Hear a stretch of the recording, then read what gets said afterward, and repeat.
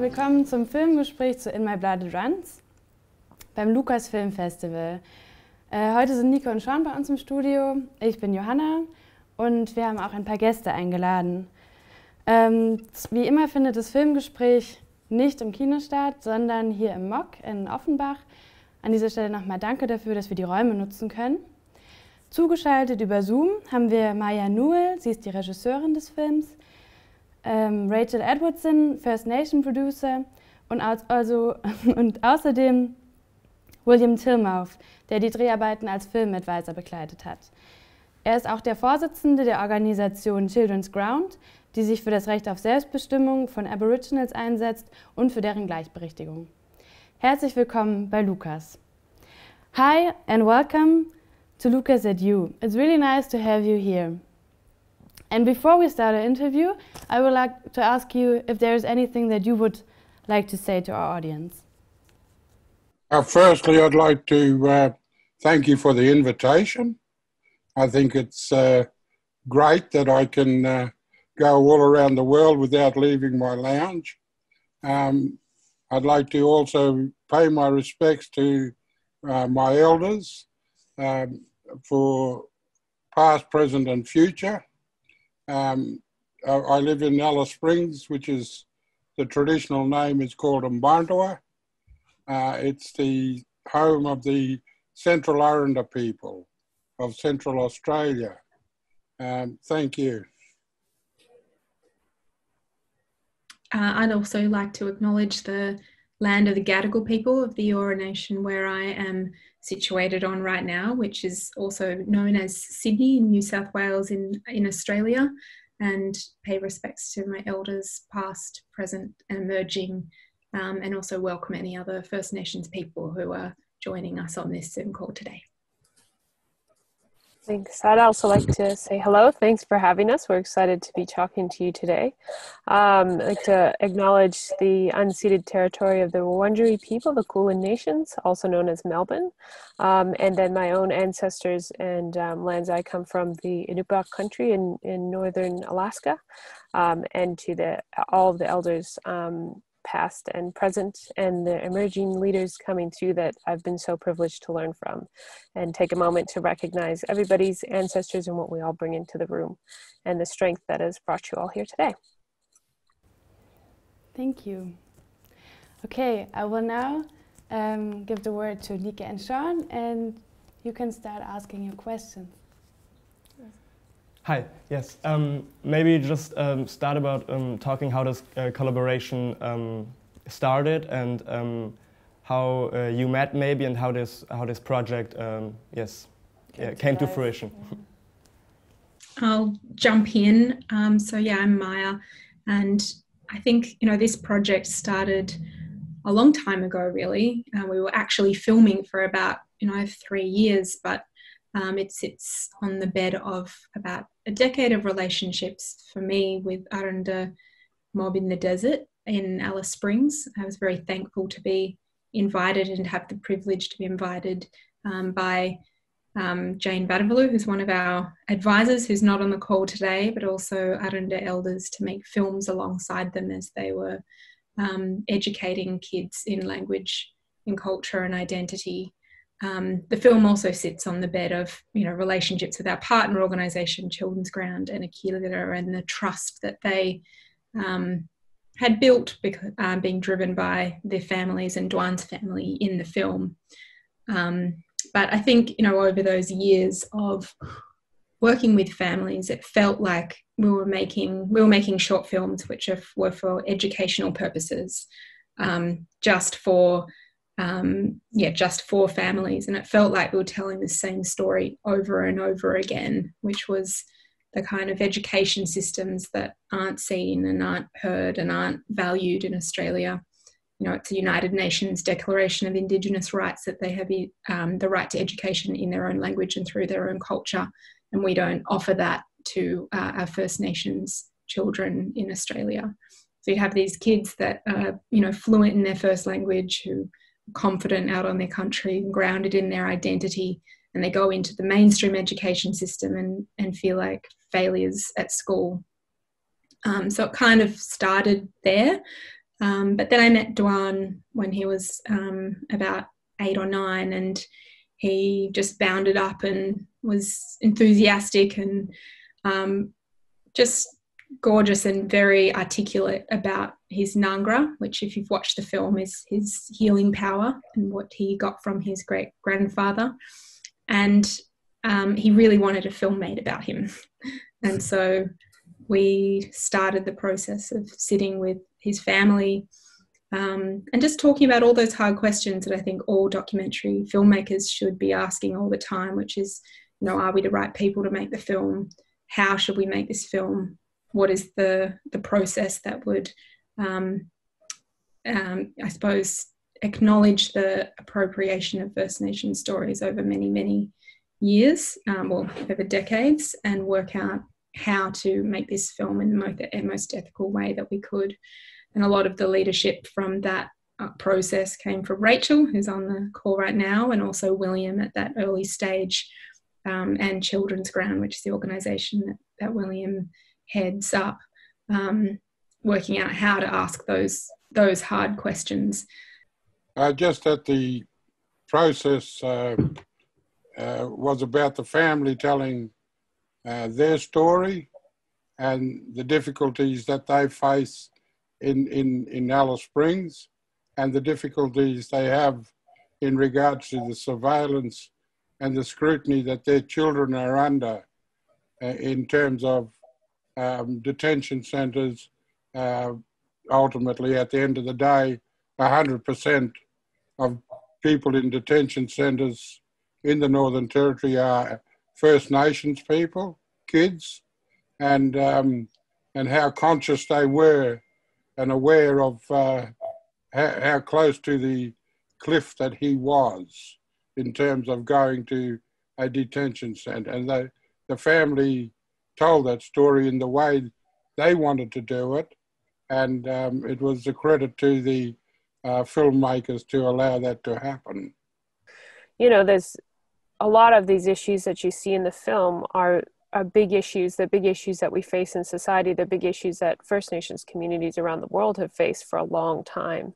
And often we forget to talk to children. Often we forget to bring the child's voice into the conversation, and the young person's voice, and children at this age between, you know, as you becoming a young adult can bring so much to the conversation of what these issues look like on the ground.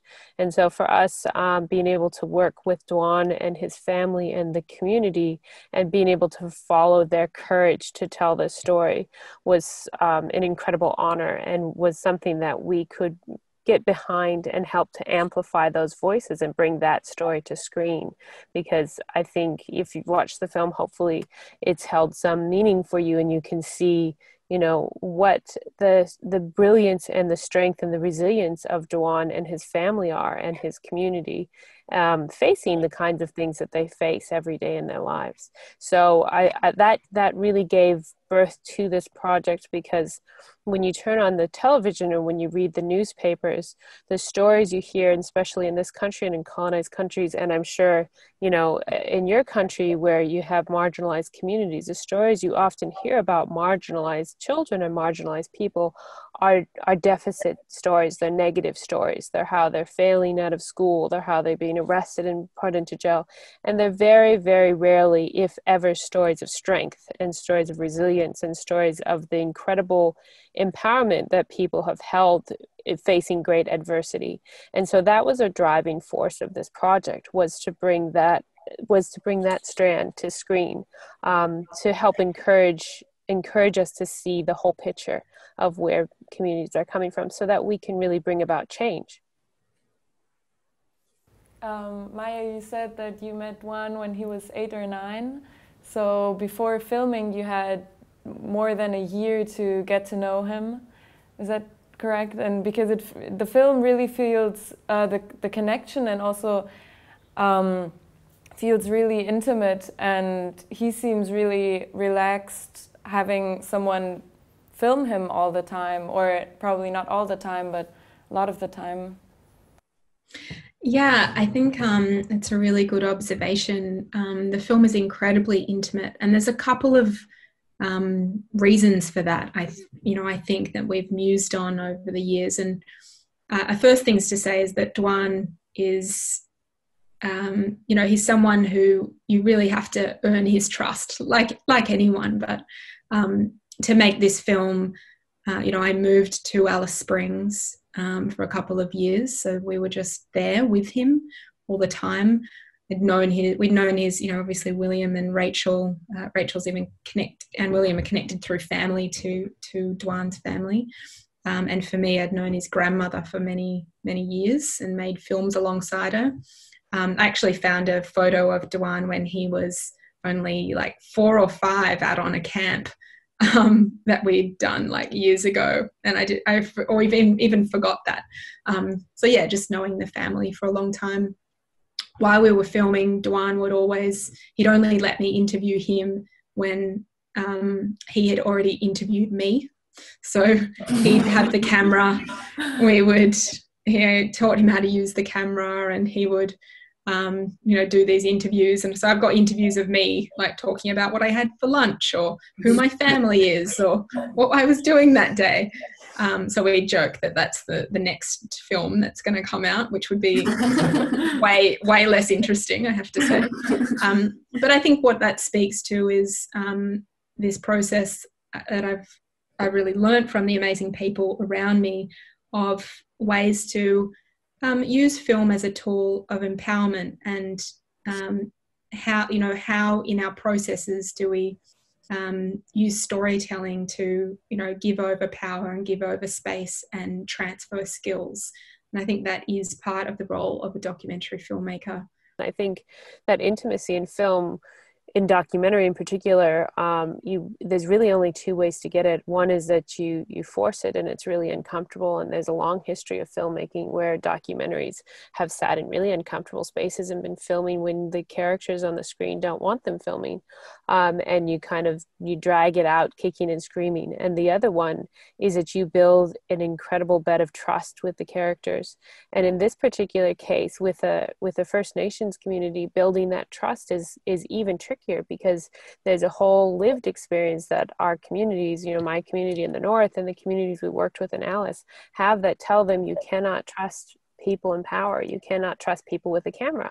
And so in order to build that trust for us and children, young people in particular, often don't have any agency or any control over what's being said or what's being told about them, or aren't invited into the process whatsoever, have even less sort of trust and sometimes less awareness of what's happening.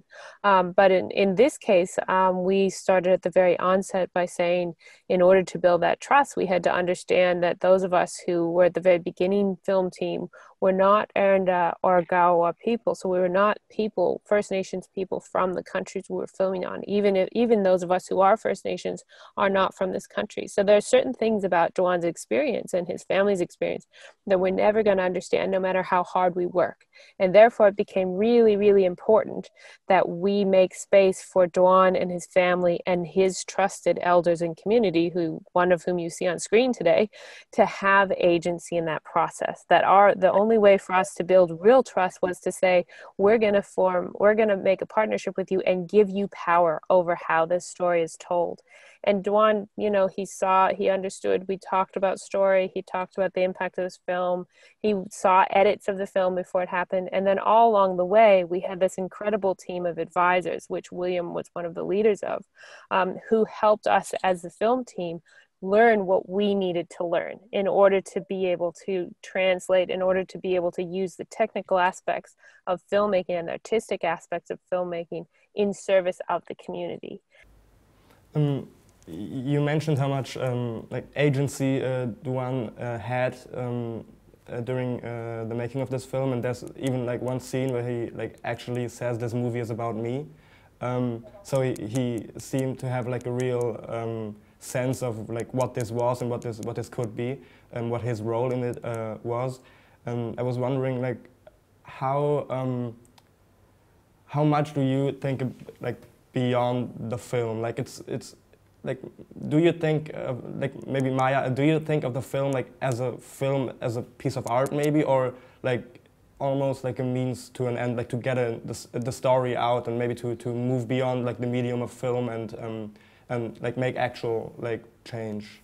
I think for lots of documentary filmmakers, well, firstly, I think we're sometimes told that we have to choose one or the other, and certainly films that are for change or for impact, in the film world at least, kind of denigrated in some ways because they're not sort of works of art or, you know, works of auteur in that kind of film festival world. But I think that what we tried to achieve here is to make something that was incredibly beautiful and evocative and cinematic, but also could drive change in the world, and hoping that this could be a film to say that we don't have to choose.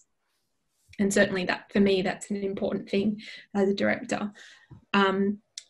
Before we even started making the film, we were very privileged to have the support of this organisation called Good Pitch, which is a BritDoc initiative. And that means that we were able to raise a budget for our social impact before we'd even financed the actual film, which is very unique. You know, like, this never happens in documentary. But it also meant that we could sit down with the families in the film before we'd even picked up a camera and said, this is our motivation. Like, we want to work with you on a multi-year impact campaign where we can drive the change that you want to see, and you can decide what those goals are. Just in regards to the film, if you know the history of First Nations people in Australia, it's been 250 years of decisions being made for you. 250 years where you had to get permission to do anything, where you couldn't go, where you could go, how you spent your money, where you lived, those sort of things. And opportunity to have a say in your life is very rare. It doesn't come often. And in this case, where the filmmakers allowed the families and the characters to have agency in their lives, is really something that set this alight, because they realized that they had choice. They could choose the destiny that they wanted. They could choose the road they went down. They knew that they could talk to the filmmakers and say, we want to include this, we want to exclude this. And there was a debate and ultimately a consensus around what was in the film, what was not in the film. I think documentaries have always sat in that in-between space of art and social justice. It's leveraging art and leveraging the medium for social justice. And it's a natural marriage because, you know, as Maya and William are talking about, the heart of it is that ultimately stories are what draw us together. Stories are what impact us and get our hearts caring about a social justice issue, because we can identify with the people we see on screen. We know what it's like to feel what they're feeling, even if we don't know their circumstance, even if we don't understand their world or their worldview. There's certain elements that are common to all of humanity. And if you can get people to care about each other again, and you can get them to see and start to understand that there's an injustice in the world, that's the spark for change. And art and filmmaking and documentary filmmaking in particular are incredibly useful, powerful tools for doing that. And what we're seeing now, you know, I've been making films for 20 years. And when I first started making films, making a social justice documentary was like a dirty word. Like, you were not allowed to call it a piece of art. Like, the film industry poo-pooed you out of the room. You were never allowed to talk on any panels about something that could possibly be a piece of art and a social justice documentary. You were, you know, you were cried down for making propaganda. But now I think as we've evolved and as we've matured in the space, and as the industry has matured into a global context and an understanding of how many people are marginalized out of these conversations, I think we now know that there's a really powerful in-between space of using the arts for social change. And then the platform that was created from the film meant that Duan got an invitation by the Human Rights Commission to go and speak at the Human Rights Council at the United Nations. And there he addressed world leaders because the Australian government was not listening about raising the age of criminal responsibility, which is 10 years old in Australia. And the international human rights standard is 14. So you can lock up a 10-year-old, and there are many children who are incarcerated in Australia. He spoke about education reform and wanting First Nations-led education systems in Australia, or in Duan's words, he says, "I want my school to be run by Aboriginal people," which is a pretty basic thing. Like in Germany, you get to, actually when we were in Switzerland in Geneva, Duan had this like light bulb moment where he was like, oh, everyone's speaking like their language here and it's not English. But that is such a big moment because in Australia, everyone he knows who speaks Aranda only speak Aranda at home because they're not allowed to speak it in institutions or at school or anywhere else. So it was like a beautiful moment to witness this like epiphany that in other countries you get taught your language in your school. And then his third thing was that he wants a life with culture and language living out on his homelands. And that too is something that in Australia he's not afforded.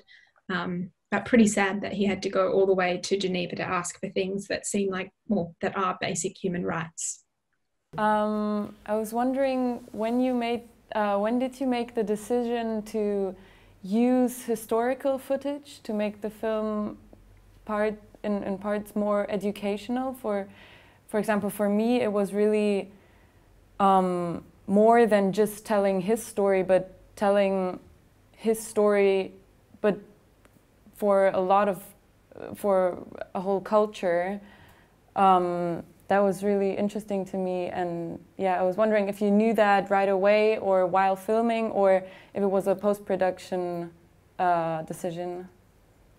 Early on when we were filming, Duan said to me in an interview, he said, Maya, I've got a memory of history. In my blood it runs. And that obviously is how we have our title, but it also was very beautiful to me that here you've got this 10-year-old child that understands how children and every person carry the weight of history on their back and in their blood. And a beautiful way that he was describing it as like a memory. And so I think when we sat down with families and with producers and advisors, we're trying to think of how do we give a visual representation of Duan's feeling of remembering history and having that walk with him everywhere he goes. It's actually still an idea that most governments haven't been able to digest, is this idea that the history informs our present and our future. And unless we make amends with our history, we can't move forward. But yeah, that's sort of where it came from. But also you'll see like in the film, there is these like flickers of historical footage, it's not informational. You don't know exactly what all of those events are, as Duan probably doesn't know what a lot of those events are. He would know some of those events, but it's a feeling that walks with you. And it's moments of resilience and strength. And it's the history that's not told, but the history that lives within people. What was the feedback you got, like maybe from Australia, both from people who saw themselves reflected on screen, and also maybe people who were like forced to like reckon with the crimes of colonialization that have happened and are still happening? I know that I would not be sitting here talking to you today if that option was afforded my family. You know, I'd be probably talking fluent Aranda somewhere off in the distance somewhere, but I'm not. And one of the things is that I could see the dialectic of what was happening there with Duan, and I wish that had happened to me. I'm 67 now, and I still struggle with that identity. I still struggle with that. And it eats at you, it burns at you. you know, ultimately at the end of the day, you've got to deal with that. But in regards to the audience, it was never targeted to be that, but it's one of the outcomes, one of the stories that came out of this. And a lot of Aboriginal people who I have seen who watched the film said, that's the truth. At last, the truth is being told.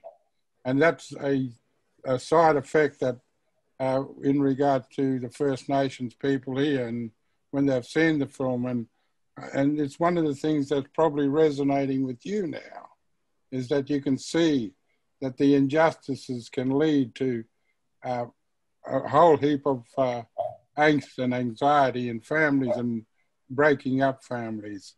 But in this case, I'm glad that the family had choice and were able to have agency and were able to make decisions, and they took that and they ran with it.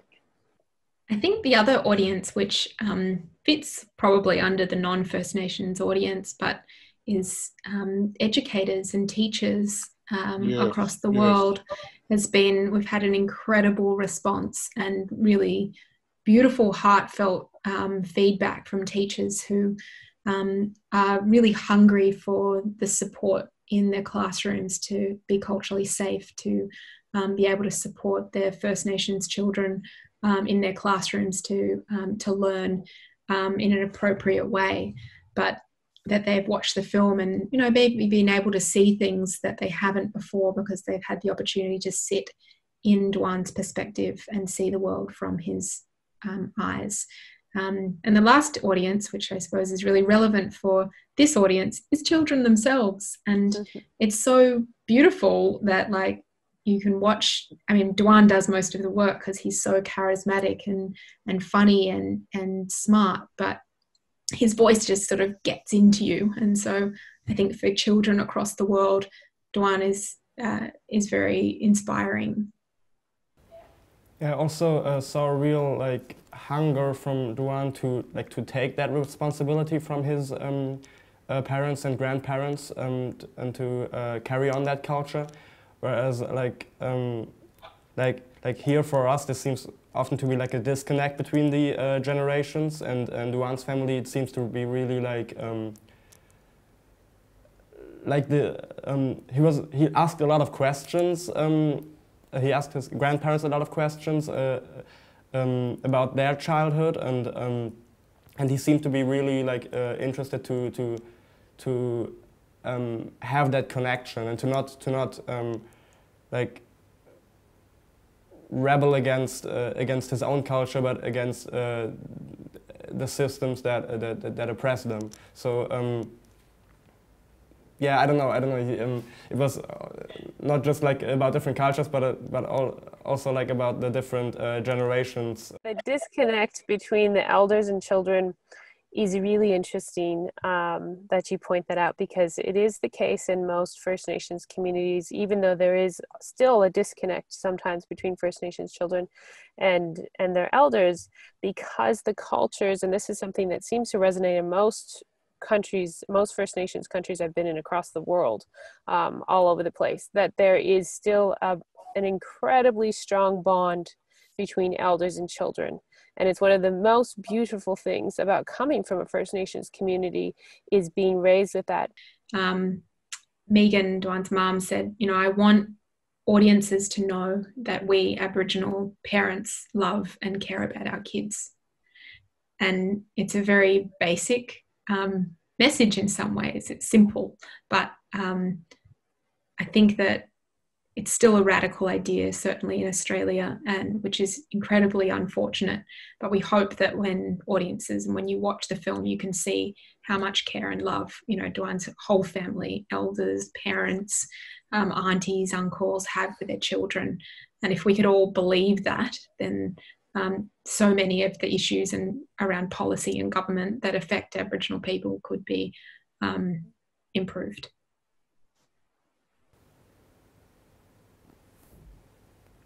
Yes, thank you. Are we out of time? Or? I think if you have another question, you could ask, but I think it's a good way to end. Yeah. Thank you so much. One thing that I would really like to say is that if people have been moved by the film, there's young kids that have watched the film and want to learn more about Duan or learn more how to support his family, you can go to our website at inmyblooditruns.com, take action, and you can learn about a whole lot of ways that you can support, whether it's helping to build an Aranda-led school on Duan's homeland, which is something that we're trying to do, or sign a petition about First Nations-led education, or raising the age of criminal responsibility in Australia, or just learning more about how to confront your own bias and racism. There's heaps of amazing resources there. And also just thank you so much for your beautiful questions tonight. Thank you so much for answering them. Yeah, it was very enlightening. Great. I'd like to thank you for the opportunity to be able to speak to you tonight. I think the movement around the world is people are raising their voice, and this is just one way of doing it. And I want to thank you all. Thank you very much. Thank you. Thank you, and good luck with your project. Thank you. Yeah, and good luck with your film festival and anything else that's happening in these strange, weird COVID times. I hope you're all safe and take care. Yeah. Rachel. Thanks so much for having us, and thanks to your audiences for watching the film. And we'd love to hear back from you and get you if you want to come and join us. Please do. great. Okay. I reckon it's dinner time for me. Okay, then. Enjoy your dinner. Yeah, thanks again. Bye-bye. Bye. Thanks. Bye. Bye. Okay, und euch vielen Dank fürs Einschalten. Danke auch nochmal an das MOG, dass wir hier wieder sein durften im Studio. Und schaut euch gerne noch den Rest vom Programm an. Es gibt auf jeden Fall noch viele weitere spannende Filme. Die Filme könnt ihr im Kino, im DFF in Frankfurt sehen, aber auch im Caligari in Wiesbaden. Und auch fast den kompletten Wettbewerb könnt ihr auch online sehen. Noch bis zum 1.10. läuft Lukas und am 2. und 4.10. gibt es die Wettbewerbsgewinner im Kino im DFF. Ansonsten schaut auch gerne bei unseren Social-Media-Kanälen vorbei. Es gibt ein paar coole Challenges, wo ihr Filmtickets gewinnen könnt, und sagt gerne auch euren Lehrerinnen und Lehrern Bescheid, weil es auch coole Angebote für Schulklassen gibt. Danke nochmal an euch beide, dass ihr hier wart, und auch an das Lukas-Team hinter den Kulissen, und dann sehen wir uns hoffentlich nächstes Jahr wieder im Kino.